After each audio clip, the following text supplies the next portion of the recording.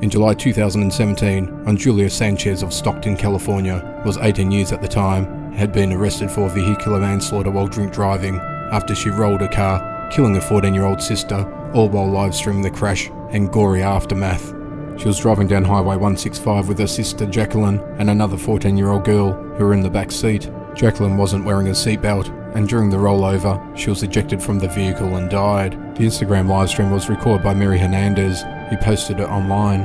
In the video, Sanchez can be seen filming herself while driving when she suddenly appears to veer off the road before the car rolls over several times. The video then cuts to her filming herself next to her sister's dead body. "My sister is fucking dying," she says into the camera. "I fucking love my sister to death. I don't give a fuck." She later says, "I fucking killed my sister, okay? I know I'm going to jail for life, alright? I understand that. This is the last thing I wanted to happen, okay? I don't fucking care though." She then pleads with Jacqueline, who was just shy of her 15th birthday, to wake up. Sanchez was sentenced to more than 6 years in prison in February 2018, but was released in September 2019 on parole.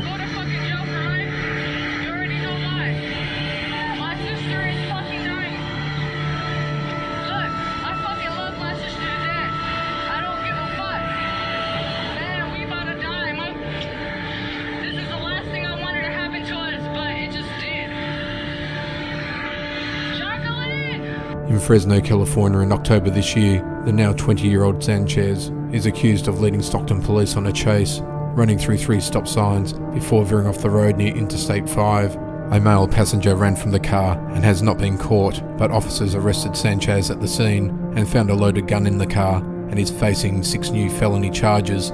She showed little emotion as she stood before the judge in the San Joaquin County Courthouse. She pleaded not guilty, and she appeared to have a tattoo of her sister's name, Jacqueline, on her neck. Sanchez will be back in court once again on the 18th of December for a pre-trial hearing.